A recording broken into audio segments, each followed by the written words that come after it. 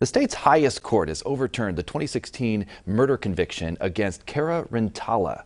22 News reporter Jillian Andrews is live for us at our Hampshire County Bureau tonight. And Jillian, is there going to be another trial on this? This case has already seen 3 trials. Now the district attorney's office says they're ready for a 4th. Cara Rintala is getting another chance at freedom.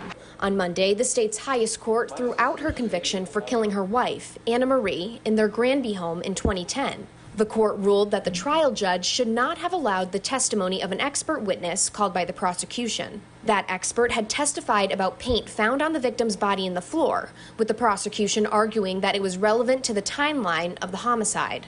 The SJC disagreed and the conviction was vacated.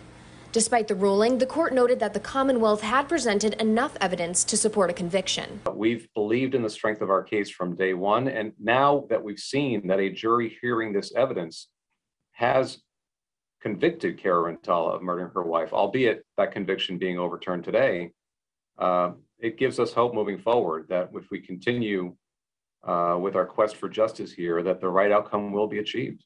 This would be the 4th time the case went to trial. The first 2 trials each resulted in a hung jury. As of now, Rintala remains at a correctional facility in Framingham.